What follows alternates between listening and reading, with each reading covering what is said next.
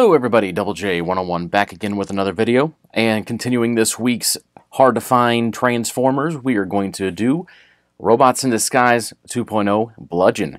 Now this guy never actually appeared around in my area at all. I found him when I was up doing work in Iowa, and I thought, you know what, this one being so hard to find works great for this week in this theme that I am pulling off. So let's go ahead and take a quick look at the package. First we see Decepticon Bludgeon here in his tank mode, as well as the figure inside of the bubble, which looks pretty nice. Up here on top we see Bludgeon in cartoon artwork, which resembles, I guess, what he would look like inside RID. I have actually never seen the show, never thought about looking at the show. It didn't really appeal to me. I only have a few other figures from RID, two of them, well, three of them actually aren't even open yet. The other one I have that really mattered the most to me was Starscream. Here we see another picture of Bludgeon Warrior class, and on the back, 13 steps to get Bludgeon from his robot mode to his tank mode and back. Something I noticed with this figure, they don't actually have a bio on the back, so I guess that's what the cartoon is for, or if maybe you download this thing and go from there. I don't know, not really familiar with this set, but again, a pretty sweet looking figure. So let's go ahead, without further ado, and get him open and see how cool he is.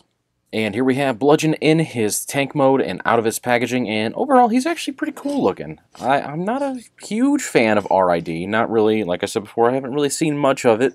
The figures are only okay. They're more marketed towards a younger audience and not really a collector, older collector like me. But overall, it's a pretty interesting looking tank. So to get a little closer view here, we have nice silver detail throughout the front cannon, as well as the sword. There's also good storage here on top for the sword if you have it nice and straight, like so. A little better. Paint's a little off on my sword, but that's alright, I'll live. Otherwise, you see in the backpack here the Decepticon logo with his hands pretty much hanging off the back. But again, not too crazy of a transformation, pretty easy. Here on the sides we have good molding detail where the sides of the tank will be. Here where the wheels are, he does actually roll, which is pretty cool as well. And here on the front we see the front part of the tank where the purple and orange would be. On whatever kind of maybe Cybertronian tank this would be, I don't really know. All I know is it's actually pretty cool. Now I know this guy and Twinferno, and I think it's not Bisque. I can't think of who the other one is. It's not Bisque, I'm pretty sure. But those three, any kind of late wave Transformers, are always really hard to come by. And this one was really, really hard to come by. Luckily, I did find them when, like I said, when I was up doing work in Iowa. But here in St. Louis, I have not noticed these guys at all. Nowhere hitting around here at all. Same with Twinferno and the other one. I picked up all three of them while I was in Iowa, but really, so it's just really hard to come by. So, without further ado, let's go ahead and get into the transformation. Overall, it's pretty simple. Let's just go ahead and disconnect the sword here. Toss it to the side for the moment. Down here at the legs, separate from the middle of the tank and kind of straighten these out. These side pieces are going to rotate around and in. So this piece will rotate around.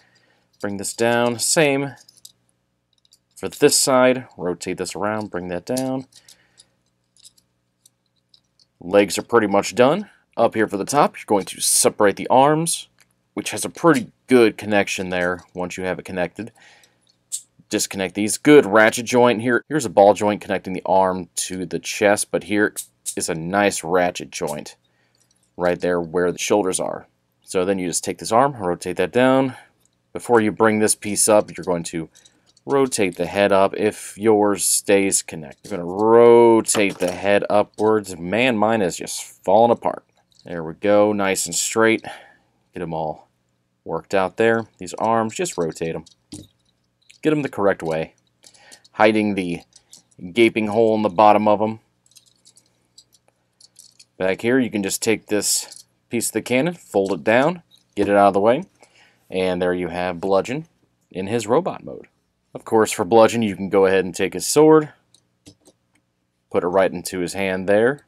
It's a nice looking sword. Stays in his hand really well, which I do like. And even back here for these cannons, you can disconnect them, plug them into his hand like so.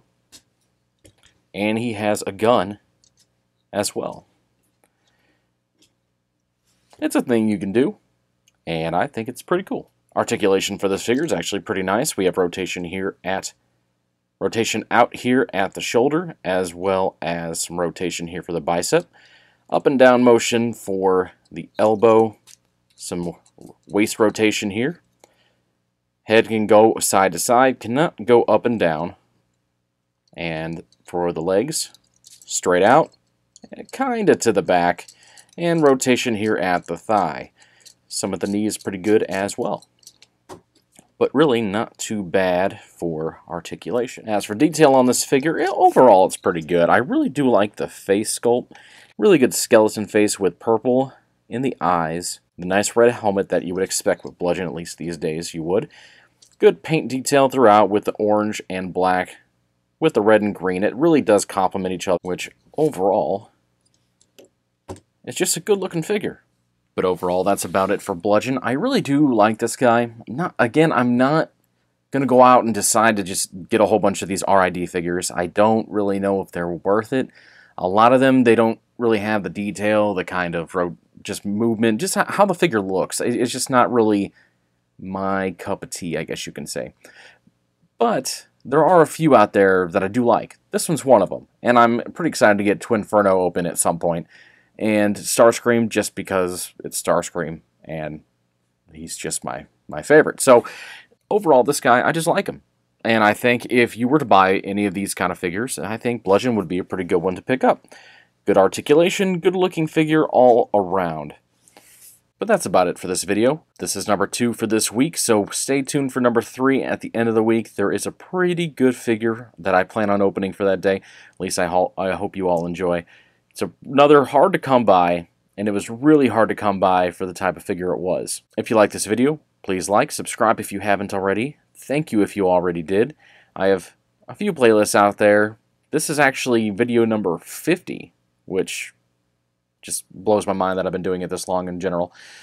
But I hope, overall, you guys are enjoying. But again, that's about it. So before I blabber too much more, thank you again for watching, and I will talk to you again on the next episode. See you then.